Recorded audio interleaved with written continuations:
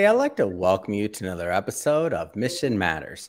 My name is Adam Torres, and if you'd like to apply to be a guest on the show, just head on over to missionmatters.com and click on Be Our Guest to apply. All right, so today I have Robert Wolf on the line, and he is founder of Terra, Firma Business and Financial Consultants, LLC, and he is also host of Farming Assets Podcast. Bob, welcome back to the show. Hey, thanks, Adam. Great to be here again. Man, Bob, I got to tell you, I really like introducing you and adding the Farming Assets Podcast to that. It makes me feel good inside. It did sound good. All right, Bob. So today we got a lot to cover. We're, of course, going to talk about the podcast. We're going to talk about your firm. I mean, we're heading in when this is being recorded, end of year 2022. I almost said 2023, but we're close. And we're, of course, going to talk about the upcoming book that you'll be releasing with Mission Matters, which I'm just thrilled to continue our partnership and to go further in helping you create content and get your message out there. But we'll start this episode the way that we start them all, with our Mission Matters Minute. So, Bob, we at Mission Matters, we amplify stories for entrepreneurs, executives, and experts. That's our mission. Bob, what mission matters to you? My goal really is to make sure that we're able to utilize our expertise and communicate to business owners how they have the opportunity to increase cash flow and how the opportunity to utilize the current tax code to grow their wealth and to continue to grow their number one asset, which is themselves and their business. Yeah, it's great. It's great having you back on the show. And I don't want to assume that, you know, some of our new listeners and new audience caught some of our previous work together. So maybe let's just start with your firm. Let's talk a little bit more about how you got started and what you do. So Terra, Firma Business and Financial Consultants. Yeah, thank you. So started off as a financial planner 20 plus years ago, actually right after 9/11 in 2001. Entered the finance world, thought that was the bottom of the market, and learned my lesson pretty quickly, how that's not necessarily the case. But over the years, just started realizing I enjoyed working with business owners and focused on listening to my business owners, and found that the majority of them all had one thing in common, is that they felt like they had tax problems. And so our firm, my firm, is really designed to be consultative and help educate business owners on not just how the tax code works, but how the various strategies, whether it's real estate, business, investments, retirement accounts, whatever the case may be, these various assets, how they work and how it allows them to grow. And so just being able to be a complete nerd and know these various aspects. It was difficult starting off, I will be honest, Adam, because everything you and I hear most of the time in the financial world is be a sniper, right? The riches are in the niches is the terminology that a lot like to use. And I found actually the opposite is true.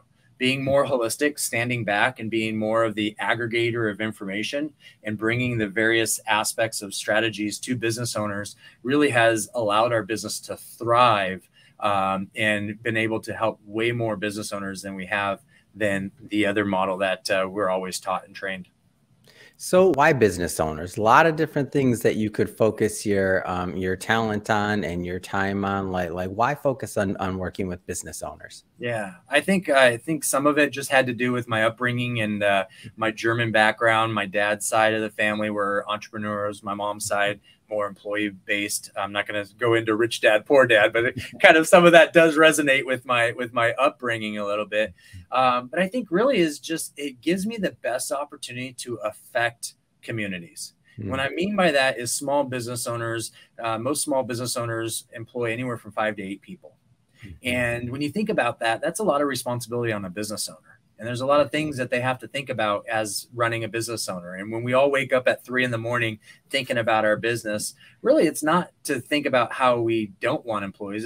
It's thinking about our clients. It's thinking about our employees and making sure we do what's best for our people and for our community. And I felt that was the best way for me to be able to make a difference, like a ministry. If you will. We believe that we're here to serve, and we're not here to just serve our business owner clients, but we're here to serve their employees and their community by us being the best we can with business owners. And that was really the idea. Yeah, and I get it. And for all the business owners and entrepreneurs out there, myself included, we're not the easiest bunch to work with. So that's why I asked that question, We're because special. a lot of different ways you could spend your time. And I feel like, I mean, I just have a special place in my heart for the people that focus their time on small business and mid-sized businesses, because it can be tricky working with us. And I'll pick on myself there on that one when I say us. Yes. So I want to jump around a bit here for a moment or two. So I do want to spend some time on the book, but just to let everybody know, the book is still in editing. We're still working out the content, but I did want to bring Bob on to kind of announce the launch, which is coming up, but more so to talk a little bit more about the content that he plans to propose in there. But don't worry, I'll be bringing Bob back on for a full interview just on the book once the book is live. So first off, what are some of the ideas that you plan to propose in the upcoming book? Yeah, I think for me, really, the focus wasn't to get all nerdy in what I do as a business, but was really more of a testimonial of what my experiences led me to believe and understand. And I think you mentioned about business owners, we're not always the easiest to work with, and where we are special, but we all are, if you think about it. And we all have a unique path, and our path is in front of us are based on our experiences and the lessons that we learn in those experiences. And the path really is to choose your own adventure. And we have the opportunity to decide on what that path looks like moving forward. Sometimes we make it based on the previous experiences out of fear. Sometimes we do it out of excitement and opportunity. So that was really my goal, was to say, well, here's how we view things. I view things from my experience, and how really my future is not based on my past, but I have control over my future. So if I want to change something, guess what? I can change it. I don't have to be who I was. I can be who I want to be. So that was kind of a little bit about some of the motivation of my chapter in the book. All right, so I'm gonna cut you off there. We're gonna leave it there for the moment, and don't worry. Like I said to everybody watching, we'll bring Bob back on, and we'll do a deep dive in his writing. But I do want to spend some time on Farming Assets podcast. So I'm just thrilled about this show. How many episodes are you in roughly now? I lost count, I think. Yeah, we're at 15, and I'll be recording 16 tomorrow. Yeah. So it's yeah. I mean, you put your head down, and then one day you lift your head up, and you're, wow, all right, cool. This is exciting. So how do you feel? I mean, other side of the mic, obviously, I know you've done a lot of interview work in the past as well, but how do you feel now that the show's out? You're getting steam. Like, how does it all feel? Yeah, I like it. I think it's a lot of fun. It's a different avenue. My son personally watches or listens to more podcasts than YouTube channels. Yeah. So I think it gives me an opportunity to touch an audience, a business owner audience that I may not be touching. But it also just, I have a voice, I have something to say, and I'm not scared to say it. So this seems like a good opportunity to share some of that, and some of the things I've learned, like I mentioned earlier, and things that I've learned that I think would be beneficial. And so, the podcast gives me that ability, or that avenue. Yeah, and I'm thrilled to distribute it. I'm thrilled to have you on the Mission Matters Podcast Network to help promote the show and to promote you and your business and your ideas. But that being said, I know that you are a content creator, and now the reason I like to bring that up is because you referred yourself, a couple of times as the kind of on the nerdy side, or like to nerd out in terms of the numbers and otherwise. And once upon a time, let's just say the creatives, or the idea of being creative or creativity, was a lot of times, let's just say, silo to maybe the artists or the musicians or this or that. But I personally am a huge fan of, maybe because I'm part of it and I'm helping promote it, but the whole renaissance of individuals that are, let's just say, I say this affectionately, the suit and tie people. The suit and tie people have creativity and also ideas and things that they want to get out to the audience as well, and out there to add value, which is what some of the traditional arts are looking to do, whether it's music or otherwise as well. Like, everybody's just trying to add value in their own way with their own specialty and gifts. So I know that's a long setup for the question, Bob, but where I'm going with this is, as a creator, like, what are some of the things that go into how you plan your content, and like kind of how you decide what you're going to talk about and bring to your audience? Yeah. So for us, for me, it's always about education. It's always about trying to simplify or demystify some of the things that our industry, the finance industry, and you can use that as the tax and law and everything included into that, and demystify that to something simpler, to where we can understand. And we all have a gift, and to be able to take that gift and be able to express that with other people. And I just find that educating, taking that intellectual property, taking what I enjoy doing for fun for me may not be for somebody else. But if I have the ability or the gift to be able to translate that in a way to where someone actually gets to understand it, and that's what I appreciated about Rich Dad Poor Dad. That was kind of the beginning of my journey 20 plus years ago, was the way he communicated about money. And that made a big difference to me. So much of a big difference is this is why I'm sitting with you today and understanding how Robert Kiyosaki talked about money. And it kind of opened up my eyes and my mind a little bit. And I've continued that personal education process. And my wife, she's great. And she has this thing that she always talks about, is that you can't always breathe in. Sometimes you got to breathe out. And so if you're always intaking information and you're not breathing it out, you're not giving it away, what happens if you stop breathing out? And vice versa, if you're always breathing out and not bringing in. So you have a balance. And I think that's the same thing in the responsibility we have as the suits, is we have an intellectual property that we should be sharing with others that may not. And it's a ministry. It's a way of giving back, so to speak. Yeah. So I want to, and thank you for that. And I say that because anybody that watches this or is listening to this, like whether like you have a voice, I just like to encourage people, like whether it's a podcast, it could be a blog, it could be YouTube. I mean, I don't care. It could be Instagram, TikTok. I really don't care about the platform. But the main thing is that you have knowledge, you have experiences, you have a journey that if you share that, you can really help others, and you can help others maybe in some ways that you didn't expect. But if you just keep that inside, I love the way your wife put it. If you don't breathe out, I'll take her words. Then it doesn't work. Like that story just stays with you, and it's a shame. So I encourage everybody, create however you feel appropriate and within whatever you like to do. All right. So shifting focus here, we talked a little bit about Terra Firma. I want to go deeper into what you do and how you're working with your clients, because I think it's unique. So let's start with this. So you often refer to yourself as an asset coach and a tax strategist. That's right. So what does that mean? So really, I had a hard time, and I explained earlier that, looking at the tax code and trying to communicate some of my education and the things that I've learned.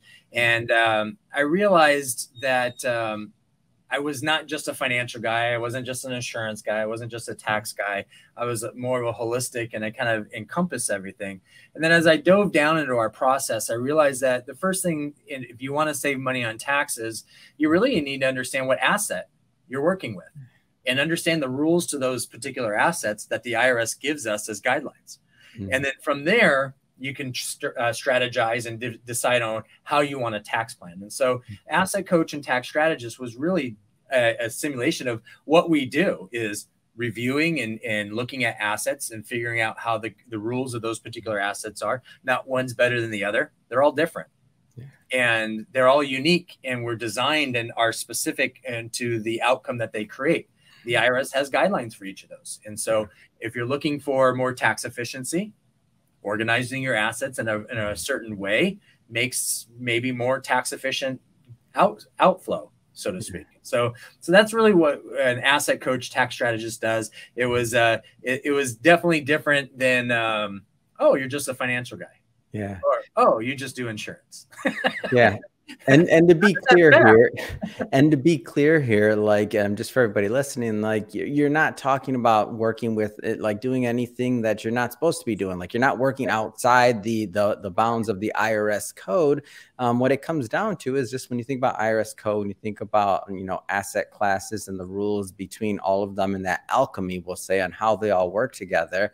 Many times just going to your CPA to do your taxes isn't enough. Right. So whether you're working in tandem with an asset an asset coach and tax strategist such as yourself, or whether you're also doing the heavy lifting in the tax side as well, like the bottom line is like there's room for opportunity here. Like there's very often times things that are being missed and or that can be improved upon. Am I kind of off on this, or am I understanding this right?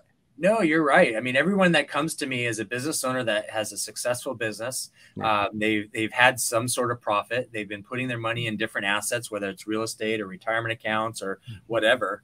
And yet they're still feeling that result of, well, I'm doing everything I've heard and been told, but yet I still feel like I'm paying more in taxes than I ever have. Yeah. And there's got to be a change. And they go to their CPA, and their CPA is like, hey, we're doing everything we can, which is accurate. They are. Yeah. And this is why the wealthy have tax teams, is because there are different strategic strategies. There's different expertise that's out there that gives us the opportunity, and it all is focused on that particular asset. And so it's different for everybody. My advice to a restaurant owner is going to be a lot different than a manufacturing, than a doctor. Even if they have all the same assets, it's going to be different because their initial structure of their business is different. And so their outcome is going to be different. And it's all because of the IRS lays out. So to your point, we're actually following IRS guidelines more because we're looking at the specific. We don't need to be creative and create offshore this or offshore that. We're utilizing everything just that's right there. I like to say it's vanilla ice cream. You want to put some chocolate on it, caramel, nuts, fruit, it's up to you. But it's all vanilla ice cream at the point. And it's your outcome that you want to serve it up is what you desire, what your personal output or your personal goal is as a business owner. Now, I know that obviously each business is going to have a different situation, whether it's size of business, industry, like you said, restaurant versus manufacturer versus something else, right? Yeah. But like, can you give us a little bit more insight just into your process and what it takes to work with your firm? Because I know a lot of times the things that get all of us business owners out there and entrepreneurs, myself included, from working with a firm or doing something that we know we need to do and should do, but we got a long list of things that we feel we need to do ahead. So sometimes it's just that thought of like, okay, getting started, like, what does it look like once I sign this contract, once I get going? Like, so tell us a little bit more about the process overall. Yeah. So our process, because of the amount of things that we do, it's ongoing, so to speak. There is no beginning or end, right? Because you're planning.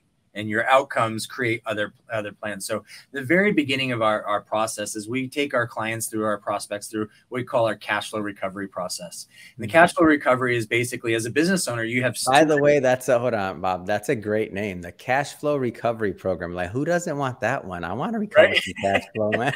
Who branded that one? And that's you'll find, like, there's a lot of things that we call our process or things that we do, like Economic Termites, my first book, right? Yeah. There's things in our lives that affect us that also affect us in the business and in the money world, right? And so we start off with the cash flow recovery process because we need to get a good idea of where the client's at in their own mind. Business owners don't, and a lot of professionals that work with business owners don't treat them as separates. They don't treat it as a business and a individual, right? They treat it as one or the other. And so in order to get a good outcome, we need to know both. And because at the end of the day, your cash flow from your business becomes your income as an individual. So if you have a tax problem, it's because you're taking too much cash flow out of your business. That's the way that structures work. 98% of the businesses are pass through. So if you know that, then how do you resolve that? And so we got to take that through the next process. And the next is that we start diving into the numbers, financial statements, tax returns. We want to kind of get an idea of personal spending habits. We don't budget, but there's a tax consequence to everything we spend our money on. We go buy groceries. There's a tax consequence. Why do I say that? Because it's cash flow coming from your business to you individually. So I don't tell people they can or can't spend money. It's their money. They work hard for it, right, Adam? I mean, if someone came to you and said, you can't spend money so you can retire, it's like, what kind of retirement is that going to be? I may not even survive that, right? Yeah. But understanding that everything we spend has a tax consequence, how do we organize, right? And so just going through, really the whole process for us is a lot of data gathering, a lot of developing formulations and mapping it all out visually. we're all visual people, more so now than we ever have been. And I know we used to write in hieroglyphics, then all of a sudden we learned how to speak. And then we kind of, now today we're all picture people again because of technology. And so that doesn't really dumb us down. That actually allows us the opportunity to take numbers and help explain in a visual way, what's this look like? And then from that leads to what our plan will look like. And so it's different for everybody. So based on the assets and how do we organize or reorganize existing assets, or use existing assets that aren't being used, they're being dormant and you're just kind of wasting money. And with inflation, it's kind of eating away at some of that, right? So it's really a lot of data gathering. And then we go through the initial process of here's what we found. Ask all your questions. So really the next step in the presentation is here's what you have. Here's how the rules work. You have any questions to what you have? And let's go through that. And I need people to understand what they have before you can make a change. You can't just say, oh, I feel like I'm paying taxes. Oh, okay. What's that mean, right? Why? What do you have? And do you know why you have what you have? This is your money. It's your wealth. It's not mine, right? It's never mine. It's never yours unless you're the client. It's always yours as a client. So understanding that, and then once they have a good idea of what the rules are, what they have, then we can explain, here's how our plan, and we start implementing the plan, what design we need to go to. And that's really, and if they don't feel comfortable about something, great. We just won't do it. We'll put it to the back burner and we'll just keep moving. Is it safe to say that we're looking for some quick wins in the beginning as well? And if so, like what could a quick win or what maybe have some of those quick wins look like in the past? Yeah. So this is why I like working with business owners, because it's more instant gratification. Is the tax That's code. what I like to get to. Where's the instant gratification? Come on. Give me my candy now. Yes. With the tax code and business owners, the tax code is really designed for business owners. And so instant gratification is being able to show tax savings right off the bat with certain strategies that really have been on the books for decades that a lot of CPAs don't use. Because if you think about most CPAs, nothing against them, nothing wrong with them, but the majority of their clients are, all of their clients are individual taxpayers, and some of them are business owners. And so in order to really work with the business owner, you need to dive into the various strategies and what the IRS allows business owners to do. And sometimes that's outside of the box of what the rest of your 80% of clients are like. And so the model of tax preparation and the model of the CPA business world has some issues, just like with financial planning or life insurance, or all business models have issues, right? But we're trying to correct that for a business owner in a holistic way. And so that's really our focus, is instant gratification business owners. You're not a business owner, you're an employee doctor for a hospital and you make $400,000 or $500,000, you've got a tax problem. But you also have more discretionary income. So we can create instant gratification for them as well. So again, it really depends on the client. And there can be instant gratification right off the bat. Some of my clients are just like, wow, I didn't know my real estate did or didn't do that. I didn't know I could do that. Or we just put money here just because we saw that we should, and we did. And now we have something and we're not sure what to do with it. What a shame, right? To be able to put all your time and energy and your money into an area and you don't know what to do with it. And you don't know why you're doing it. Right. That really is a shame. And that's a knock on us as an industry, of not being able to educate people, to meet them where they're at. So anyways. It's great.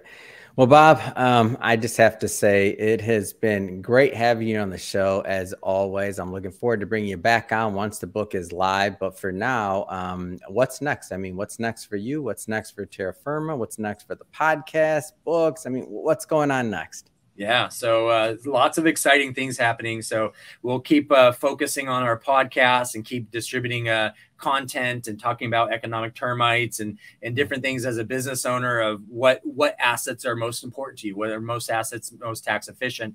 And a lot of that content we add on also our YouTube channel. But what's next for us is once we get through this year, we have about 4 or 5 businesses that we are implementing and putting in place for our clients, and helping them to create more tax benefits and create more wealth. We have a few other exciting strategies and productive ideas for our business owner clients and non-business owner clients, people that want to be business owners, but they still like doing what they do, but they don't have the time to start a business. And so, I would go in more detail, Adam, but you don't have the time for me to. Well, we're bringing you back, so don't worry. That being said, if somebody's listening to this or watching this and they want to learn more about Terra Firma or to connect with you and your team, what's the best way for them to do that? Yeah, no, I appreciate that. So you can always go to our website, terrafirmaconsultantsllc.com. You're welcome to email directly to me, rwolf, RWOLF, at terrafirmaconsultantsllc.com. And then other than that, any other way of communicating with us, you're going to get instant gratification if you do that. So. Oh, fantastic. So we'll put, and for everybody watching this, we'll put all that information in the show notes so that you can just click on the link and head right on over. And speaking of the audience, if this is your first time with Mission Matters or listening to an episode, we're all about bringing on business owners, entrepreneurs, and executives and having them share their mission, the reason behind their mission, really why they do what they do, how they're doing it, and what we can all learn and gain from that so that we all grow together.